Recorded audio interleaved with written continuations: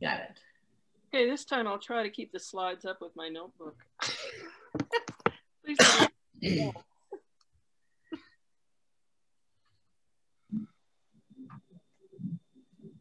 So we're gonna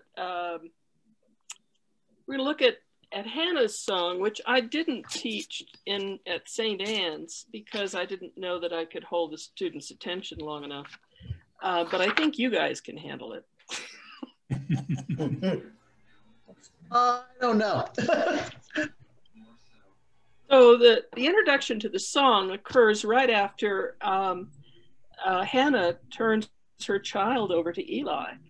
This was also very hard to do at St. Anne's because the kids don't like the idea that you can give your child away. It's a little unnerving for them. So we would talk about how it would be done and how she would visit and all that kind of thing to make it better. So for this child I prayed, and the Lord granted me the petition that I made of him, to him. And therefore I have lent him, and I kind of halt over the word lent, but I lent him, that would be Samuel, to the Lord. As long as he lives, he is given to the Lord. And she left him there for the Lord.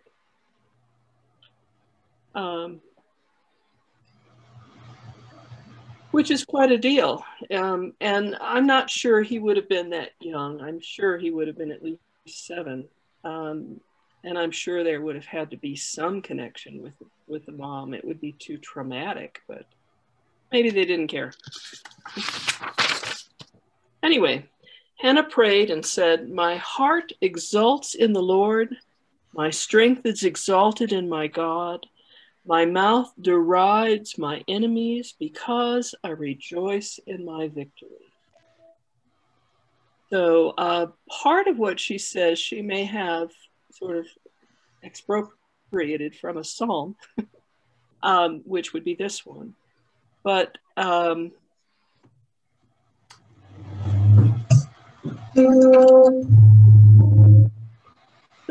who are the enemies that she derides? Really? I mean, the women who derided her? It was kind of a pretty hard thing, I think, to name the people who put you down as your enemies. It would be easy if you were a teenager, but I don't know about, I don't know. What do you think?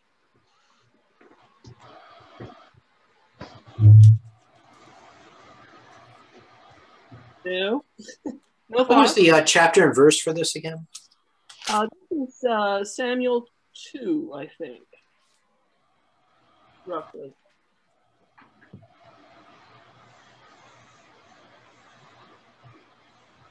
You find it? Yes. What verse do you remember? Well, it should be in song form. It should be pretty obvious in a translation. See? Oh, is it 1 Samuel or 2 Samuel? Oh, I'm sorry. First Samuel chapter. Okay. Sorry. That's fine. In the microwave. Anyway, and the tone is militaristic in, it's enemies and victory. And that's probably because there are other songs in the Bible, not just, we're going to look at Mary, the song that Mary sings in relation to this, but we're not going to look at Miriam's song. Miriam sings when the Red Sea closes over the enemy army and the people are all on the other side and safe and free now of Egypt. And so she sings one that's pretty military. And it may be that the words were kind of borrowed. I'm a little bit, but Mary, I wonder about the enemies might be, in those days, they believed that if you were unwell,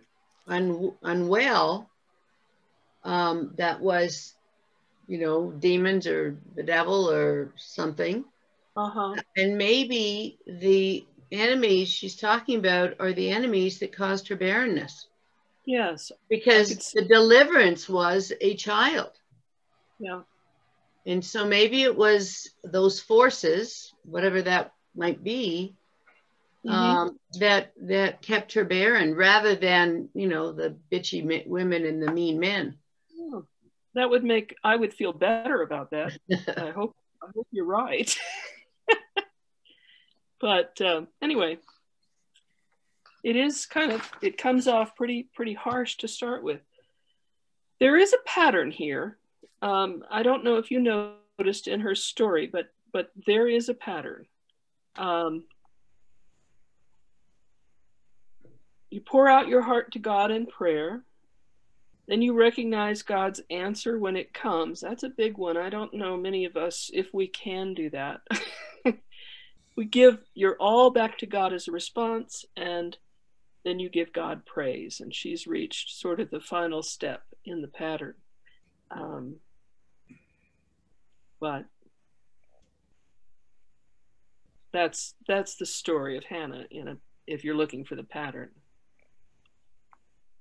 Well, and that's the pattern in a lot of, I mean, that's the pattern with Sarah, as I recall, and her barrenness. It's a pattern with Elizabeth and her barrenness, and, you know.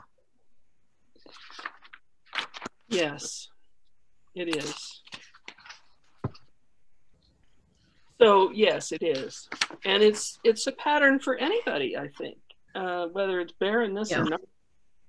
Or not a woman either. I mean, you know, yeah, it's kind of universal, but it is. But it's a pattern that you see over and over again, is what I was getting at. Yes. Well, and I think number 3 is important and unique because it contradicts the human, or apparent human natural response to be greedy, you know, to, oh, I found gold, it's mine. You know, it's a little counterintuitive to pray for something, get it, and then hand it back. So, you know, that's pretty significant in people of faith, I think. That it's easy to kind of say, well, yes, of course she did, blah, blah, blah. But, you know, there's not an of course there. That is sometimes a difficult choice, but it's also, you know, that kind of giving that hopefully we think about when we think about Christian stewardship, which is we give because we can't not because we must. Yes. You know, to be so grateful, to be so overjoyed, to be so blessed that out of that abundance we can give back abundantly. Or out of total humility and gratitude that well, out of God's abundance and out of our humility and gratitude, right? You know, there isn't any other thing. You know, you're looking for something to do, and the only choice, actually, when you give back to God, is to give back to other human beings, because that's right. The only way. Right, but you know, that isn't how the whole world, you know, would navigate this pattern. Mm-hmm. You know, I need this. Oh, good, I've got it. Now I'm going to go enjoy my, you know, yacht and my this and my that and my whatever. So now I'm going to ask for the next big thing. I mean, you see that pattern too. Oh, God, give me, please give me. Oh, I've got the yacht. God, please give me a captain to put on the yacht. Oh, God, please, you know, and God, give me everybody else's yachts too. There's some good moral children's stories around that. Yeah. But then the other thing I was thinking is, just a sec, I just lost it. Let's see if it comes back. Oh, you know, the TV evangelists who pray about, you know, cast your waters or cast your bread upon the waters, and they're not doing it for you to glorify God. That is a total economic exchange for you to benefit for you.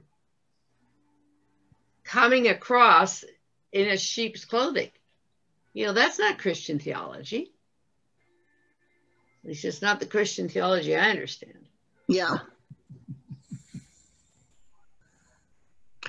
Well, and that leads to the whole thing of the people who don't have food to eat or a roof over their heads, that they aren't right with God, and therefore they deserve their suffering. Yeah, all that wonderful And all theology. kinds of nasty stuff that way. Yeah. Well, let's go on. There is no Holy One like the Lord. And remember, and I didn't quite get it printed out right on this one, but in the Bible, when you've got a capital L and then there's smaller caps, and I didn't do it here, but it is a capital L and then capital R, capital capital O, R, and D, but in a slightly smaller font. That is where the word is substituted for Yahweh. And the letters in Hebrew spell Yahweh, but they do not, that isn't what anyone reading it aloud would say. They would say Adonai, which is the Greek word for Lord. And what would they have said before they spoke Greek? They would have said Lord In Hebrew? in Hebrew. Okay. I was just... I presume, but that's what is But happening. I thought it was like Dumbledore or like Voldemort. It was someone who you didn't say the name of the Lord. Right. That's why you don't say Yahweh. That's Yeah. why we don't have it even printed that way. Yeah. So there is no Holy One like the Lord, no one besides you. There is no rock like our God. It's interesting that rock is capitalized. Talk no more so very proudly. Let not arrogance come from your mouth.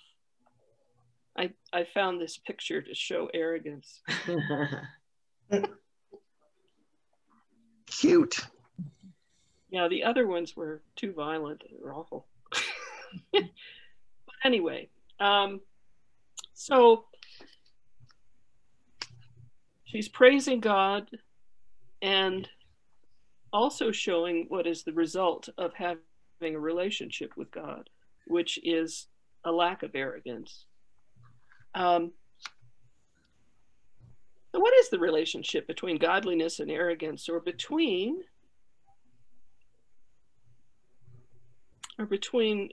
God or godlessness and arrogance, or godliness and humility? I think it's gratitude. Okay. Is it possible to have humility without having a relationship with God? I think so. I do too. I think, well, for me, I have to avoid saying my way or the highway, so to speak. Stay open to whatever more wisdom, since this is the Sunday of wisdom. Wisdom, I love that, decides to make available for my perception. I wonder if it's possible to have humility, but simply be unaware of your relationship with God. I don't know that you can have humility without a relationship to God, but I think you can be unaware. Interesting thought. I mean, if we're being humble, to whom or what are we measuring? You know, what are we comparing ourselves to be humble? We need to talk to an atheist or an agnostic, see what they say. Yeah, but I just, again, they may have a relationship with a higher power that they are unaware of. The agnostic probably wouldn't offer an opinion.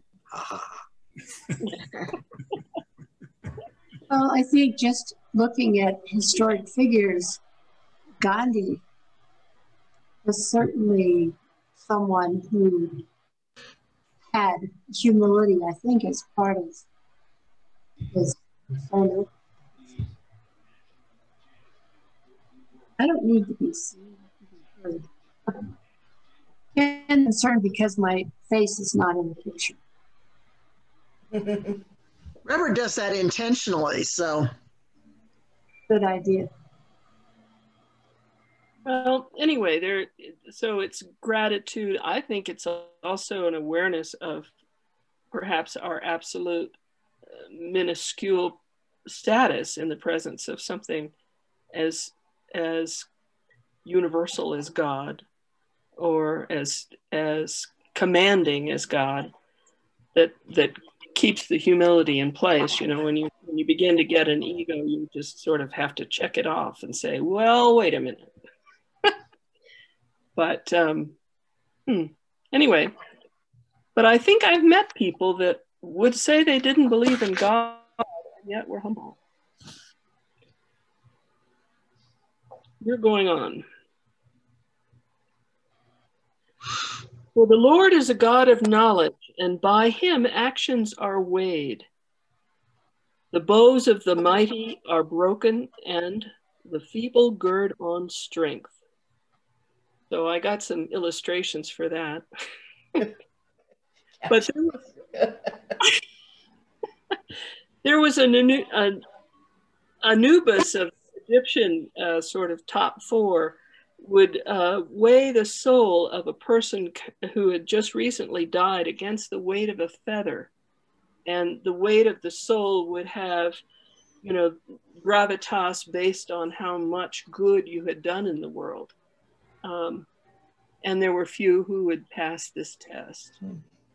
So when they use the word weighed in the Hebrew Bible, I think they're still maybe harking back to this idea, but I don't know.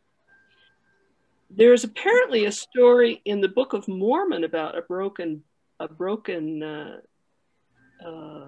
bow, and a different story altogether, and that's where this illustration, or what this illustration was made for. And then, of course, feeble to gird on strength. I don't know if you've seen Captain America, but that does happen.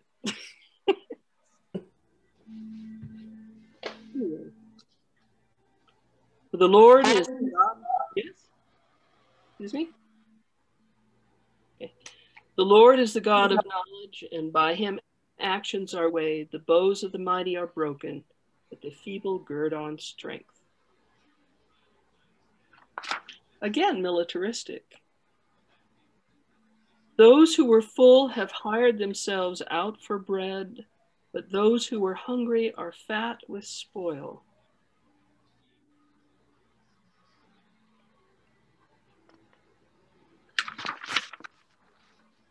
The barren has borne 7, but she who has many children is forlorn.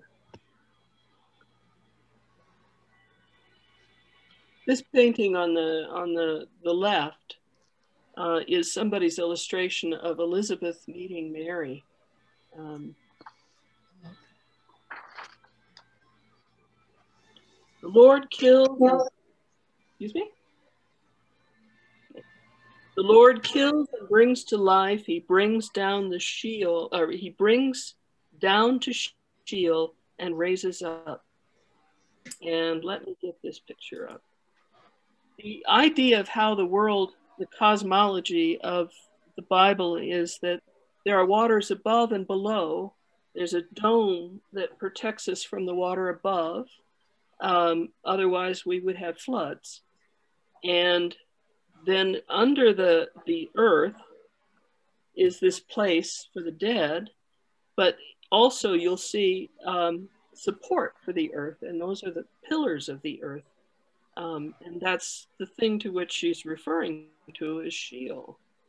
It's not a hell, it's just a place.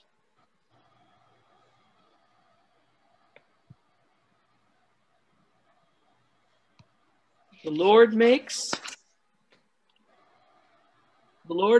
poor and makes rich. He brings low and he also exalts.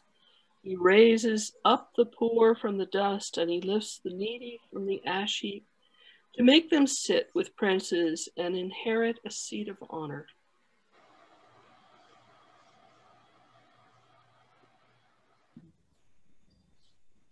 I don't know that is it Megan, that she was ever that poor, but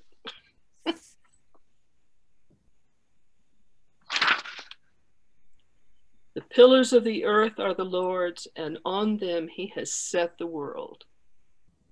And this is a more graphic illustration of the situation, the cosmology of the Old Testament. We don't see that slide. Oh, thank you. Thank you.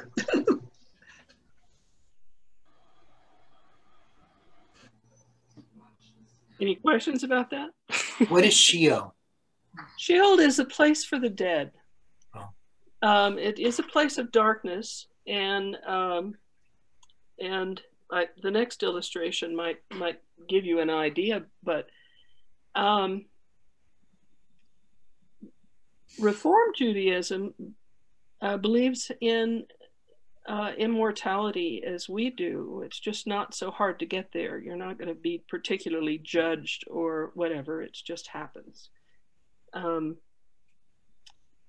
I don't know to what degree that was thought in Hannah's day or in the day that this was written, whatever day that was.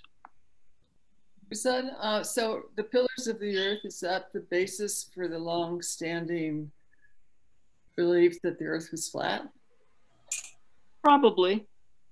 Yeah, probably. They could see the roundness of the earth in the heavens, but it was flat after that. So well, I'm just reading something in Borg about literal and metaphorical, and so that's why I'm bringing it up, that this is their picture of the world, but because it was really a problem amongst the religious when scientists were discovering that the world really wasn't flat. Or that the earth didn't dominate the sun, or all of those things, or that the rocks were older than the Bible would allow. I can't hear you, Irma. Can anyone hear Irma?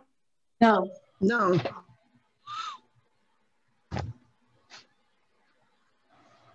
wonder if Irma can hear us. What was the date of this? What century? Well, her century would have been probably about 900 AD. The book itself probably has a closer relationship to maybe 750 AD, or in BC, excuse me, BC. Let's see, she'd be 750, and probably edited finally in Babylon, so that would be 550. Okay. Irma, we still can't hear you. Irma, do you have the sound turned off on your computer? She's talking like crazy. Well, we'll have to go.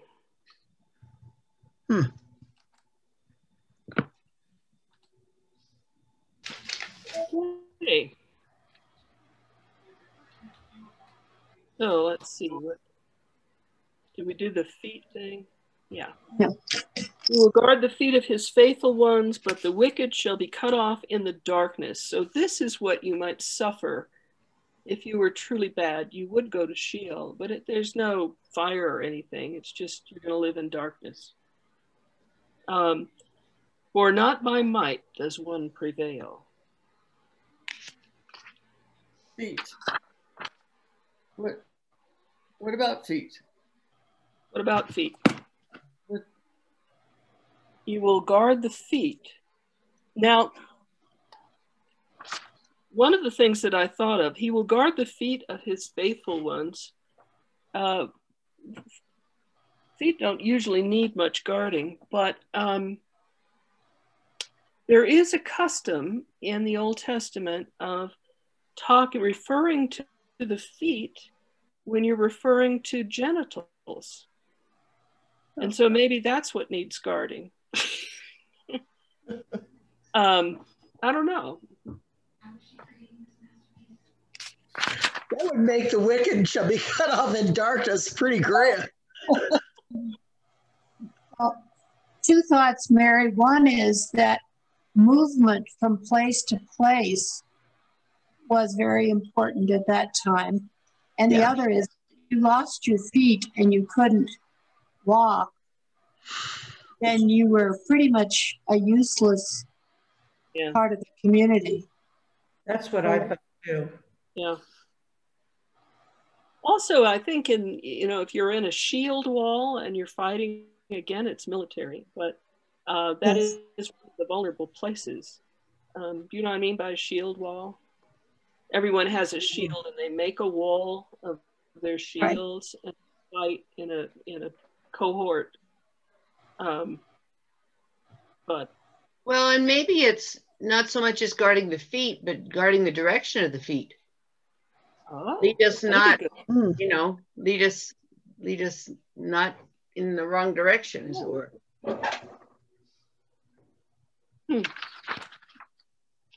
Good job. So if you had your feet cut off, you'd become directionless? I think you'd stop moving. The Lord, will I go on? The Lord, his adversaries shall be shattered. The Most High will thunder in heaven. The Lord will judge the ends of the earth, and he will give strength to his king and exalt the power of his anointed. The thing to note here, though, that at that time there was no king or anointed one. So is this one of those places where the book of Samuel gets anachronistic because the editors are piecing it together? Or does this serve some kind of literary purpose? Should we look at Hannah's statement as less of a personal statement and more of a pronouncement from God, which would be a prediction? Or is there another way to look at this?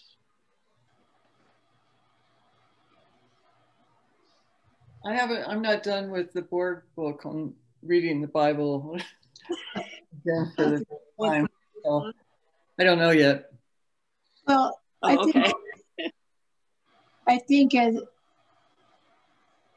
it's something that you can, when you're looking at the New Testament alongside these stories, you can see it as foretelling in a way, or just forward looking, so maybe predicting is one way to view it. What she says may be inspired the same way that sort of what Mary was saying will be inspired. Was this at that time when they were begging for a king and weren't getting a king? Just before that time. Just before that, okay. To be there for that to take place. So it's just before that time. Samuel's the last judge. Okay. I always get that confused. Yeah. So there's no king yet. So let's look at Mary's Magnificat, because there may have been it may have been that Mary's Magnificat was there only because Hannah's song was there, or maybe because Miriam's song was there. But anyway, before. Elizabeth is saying, she's gone to visit Elizabeth. Elizabeth has affirmed that the baby inside of her is the one they've been waiting for, and Elizabeth's own child, which is also in her womb, leaps with joy at the presence of Mary and this baby.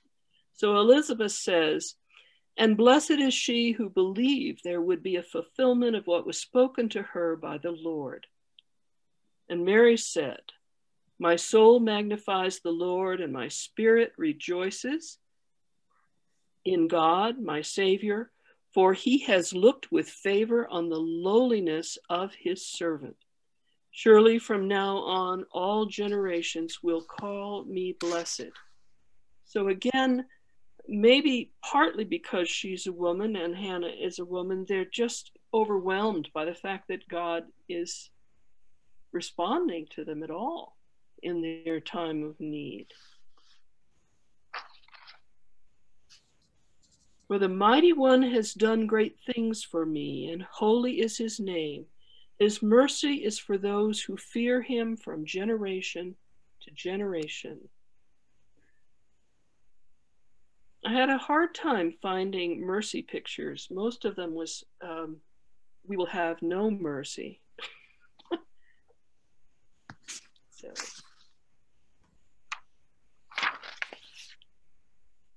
He has shown strength with his arm. He has scattered the proud in the thoughts of their hearts. And it's proud in the thoughts of their hearts, so they don't even have to be showing their pride, apparently.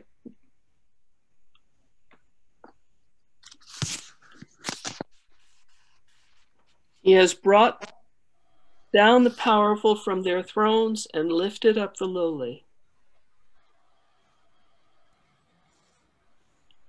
And again, we've got David who will bring Saul down from his throne, but that's not happened yet. 74 more days. Yes. He has filled the hungry with good things and set the rich away empty.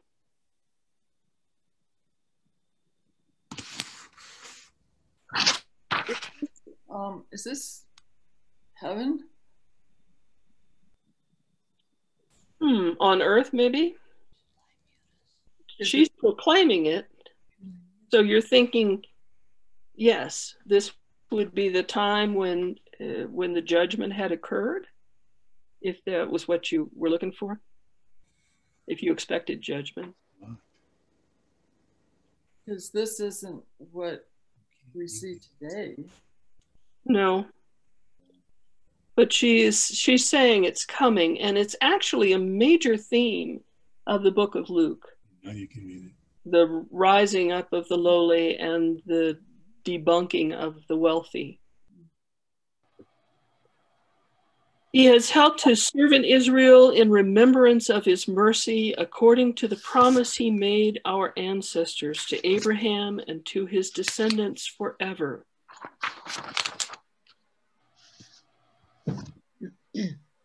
Mary, it just crossed my mind that maybe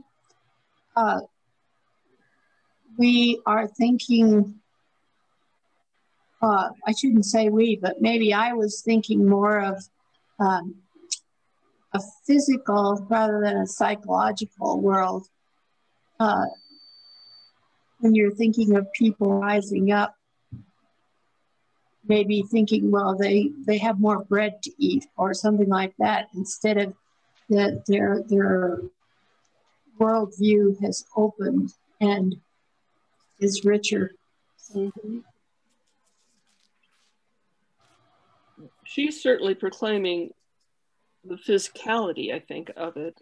There's certainly other things. If you have, at the time, you almost couldn't mediate God yourself. It was done by the rather rich and arrogant priests in the temple. There wasn't a lot you could do for yourself until Jesus kind of blew that open and offered religion, faith in God to everyone in a way that it hadn't been done in a long time, at least in Israel.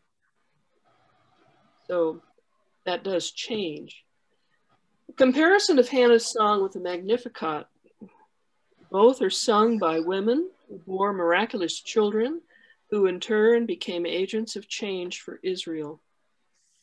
Both introduce the major themes of the book to follow. this new king in Samuel, this the rising of the lowly, the pulling down off thrones of the powerful. Both affirm God's power and ultimate control of history. Both predict that God will raise up the lowly and bring down the powerful, and both specifically predict that God will feed the hungry while making it hard for the formerly wealthy to find food. So,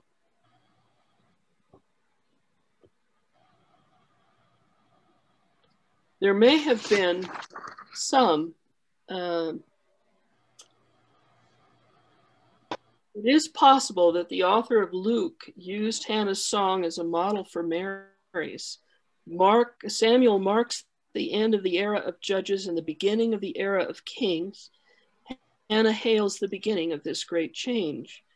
Luke, an historian, believed that Jesus also initiated a new era in history, and the story of the birth of John the Baptist demonstrates what religious life was like in the old era, centered around the worship in the temple. With the birth of Jesus, a new era begins. And in Luke's gospel, that transition is completed when the curtain of the temple is torn in two. And thus Mary's song also hails the beginning of great change.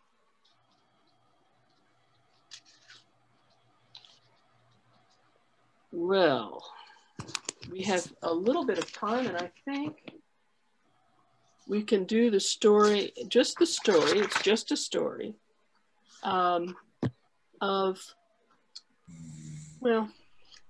there's one question here. Maybe we need to do that. Or maybe not.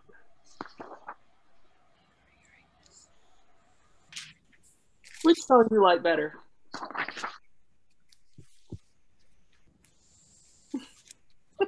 Or do you? Maybe you don't like any of them. Are you saying which story? Or no, which interpretation? Or I don't know. Which song do you think is more powerful? I like Mary's song. We know it better. Well, we know it better, but if it's foretelling kingdom of heaven on earth, it's a beautiful vision. Yeah. Yeah. Okay, we're going to go to the story of Samuel, the boy. What else? Someone else? I was just saying that I thought Mary's story reinforces Hannah's or retells Hannah's. So maybe that's what, and we know it better. Yeah. Yeah.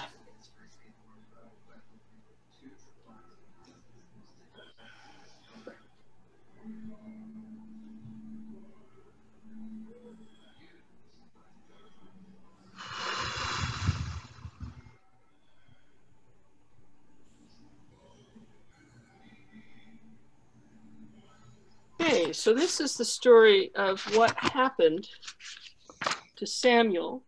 And in this story, we have the two sons of Eli in contrast with this little boy who is rising up in the temple, and ultimately will take the place that Eli's son should have taken.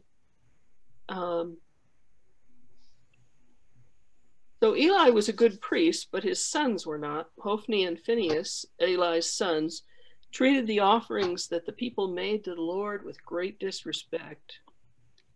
When a worshiper tried to burn the fat of the meat of the Lord, these two sons would stop the process and take the fat for themselves.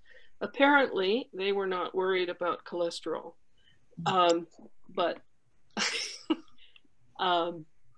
this was what they did. Could I make just a cultural comment? Sure. In Kyrgyzstan, I used to go down to a butcher, and they had ground beef, especially for Europeans, and it didn't have fat. And then they had these bowls of this more fat this meat that was mostly all fat. And that's what the Kyrgyz and probably the Uzbeks wanted. Preferred, yeah. Preferred. So the fat was something really special. And I think, you know, if you're going to work all day, really work hard all day, that will fuel you more than lean meat would.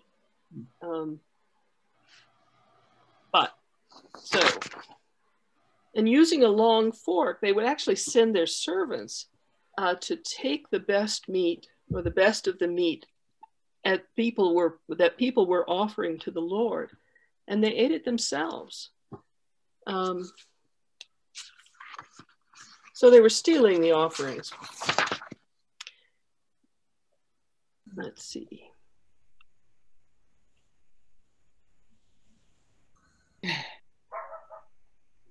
Meanwhile, Samuel was growing up in the temple. He learned how to properly perform temple ceremonies. He learned how to read, and he wore robes that his mother sewed for him. And that would be a linen robe, which is translated ephod, but I don't think it's the actual dressing that a priest would wear in the temple. It's just maybe the alb and not the chasuble. When she brought the linen robes to him, he would bless her, saying, "May the Lord repay you with many children."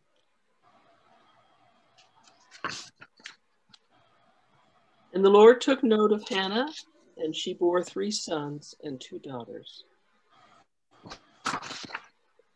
Now Eli was very old, and he heard reports that his sons were drinking and carousing too much. Carousing was what I told the children, that they were actually sleeping with the women that were supposed to be serving in the temple,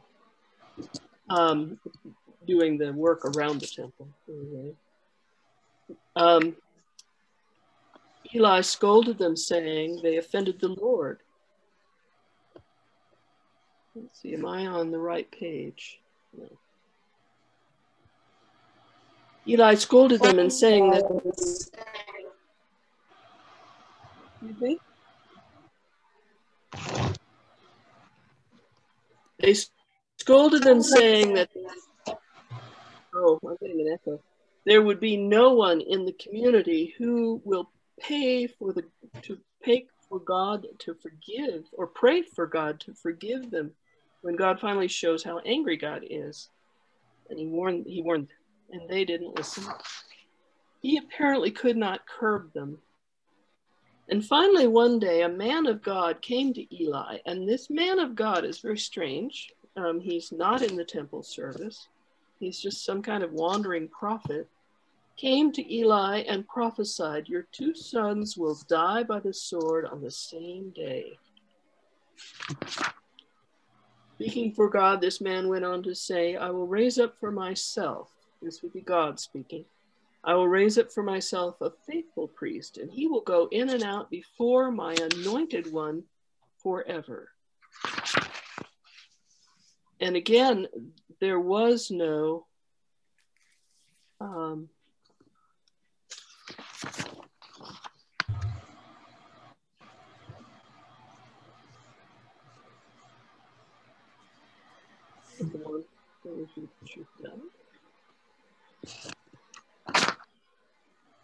and again, there was no anointed one, meaning no king yet. The people had been ruled only by judges so far.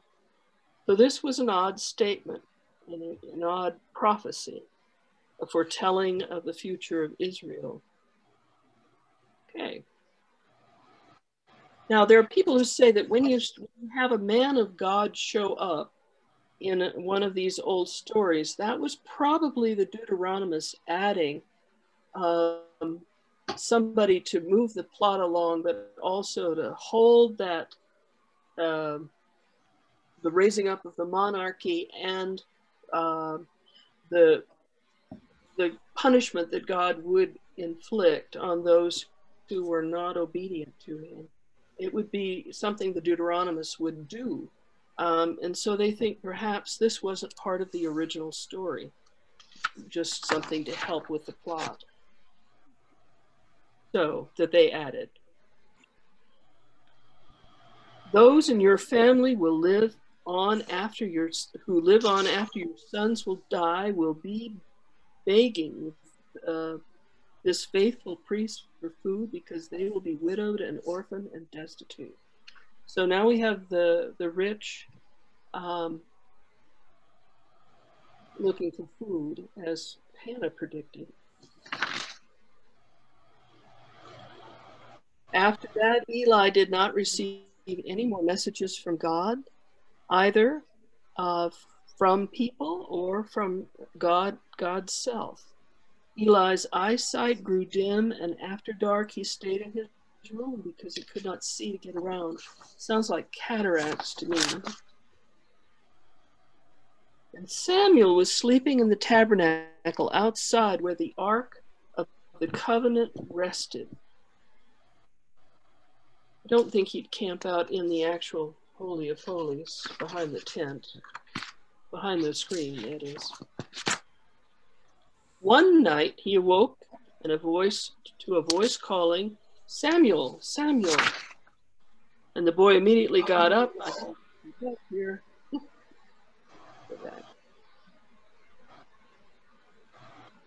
And the boy immediately got up and ran to Eli's side, and he woke Eli up, saying, Here I am, for you called me.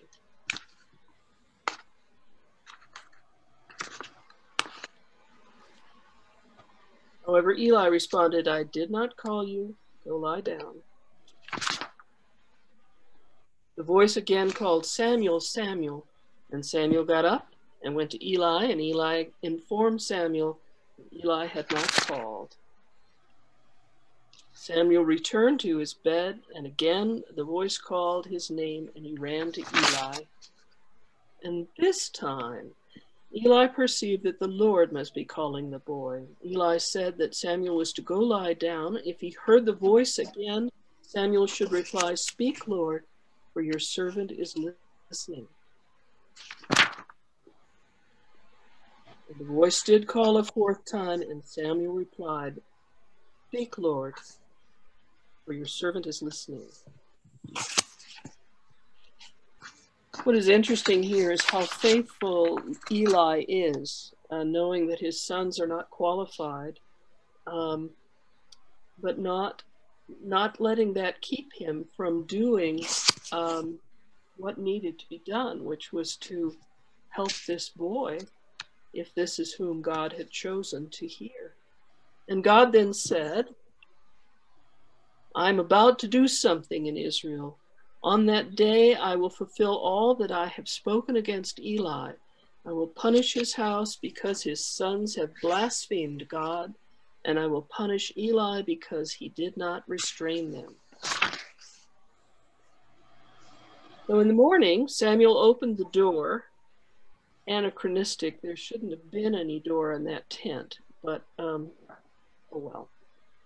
Samuel opened the door of the house of the Lord in the morning, and Eli called Samuel to him.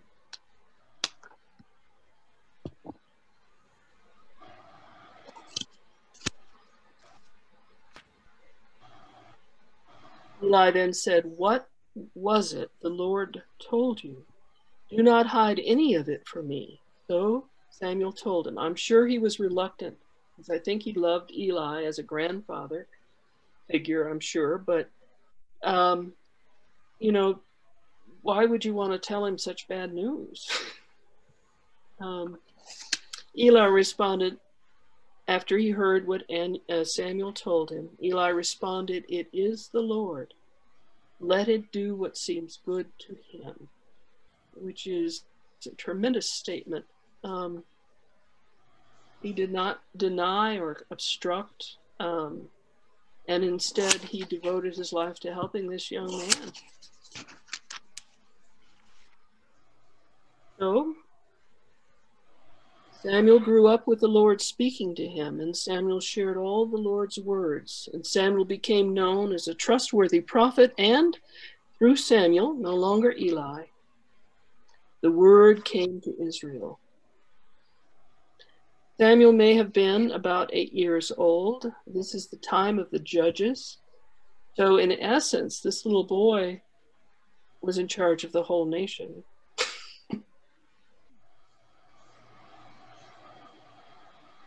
And that's the story.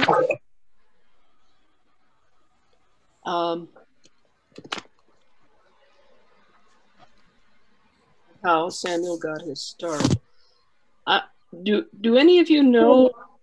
Excuse me? Go ahead, Renee.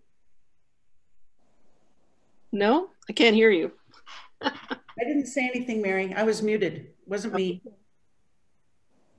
I know this is a story. How many of you know this story and had heard it many times? I mean, it's part of the lectionary, but yeah. So I think I'm more impressed with Eli than I am the boy at this point. I just think it's wonderful that Eli immediately recognizes what God is doing, does not fight it, does not claim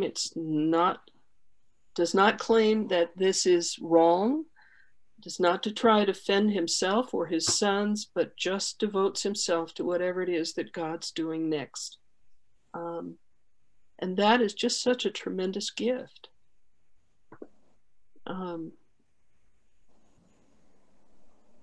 So I'm more impressed with Eli actually than I am at this point with the boy, although the boy is quite interesting. So I think for a while Eli covered for the boy, probably received the word from the boy and didn't make the kid the object of attention until he was older. And I just think he just did everything that you would have had to do if you have such a young prophet. I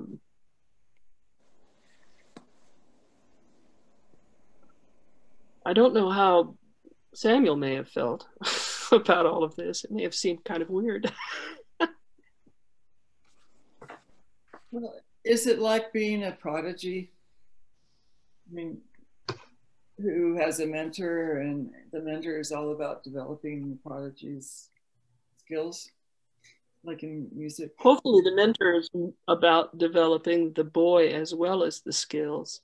Oh, well, I don't know if a lot of I think just get used in adult thrill over having such kids around. But so maybe Eli was different in that way. Mm-hmm. I think he was. He probably didn't know any better as far as the other kids, you know, that he was special and he was called. I don't know how many other kids would have been hanging out in Shiloh. Yeah. But I would bet you that Eli would speak for God for a long time, covering where these words were actually coming from. It would just have to be. This reminds me of the anecdotal story I heard last night in Biden's speech, where he said his grandpa told him to keep the faith, and his grandma said, "No, spread the faith." But that was really good. But the whole interaction between Eli and Samuel. Well, this is the only thing Samuel knew. So he wouldn't have thought it was unusual, you know, maybe it was just the way things were in his world.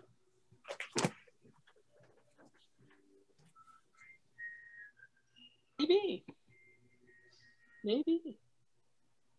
I've often thought Jesus also would have been such a prodigy. And in fact, that story about the boy in the temple, I think covers that, that he would have been.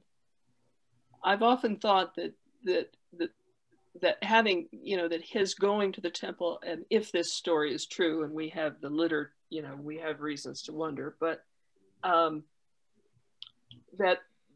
the rabbis who spoke with him would have taken an interest in being sure that he was developed properly for future, you know, to be a rabbi, or to just, it just seems to me that they would have had to do that. They couldn't just let such a person drift back to Nazareth without Unless they were so threatened by this prodigy. They were amazed at him at that point. I don't think he threatened them in any, you know, they didn't mention being the sort of the nasty priest that he might have met later on. Anyway, I've often thought that. Well, I think we've gotten into the stories of Samuel and gotten a taste of the things about Samuel, about the book itself, that are kind of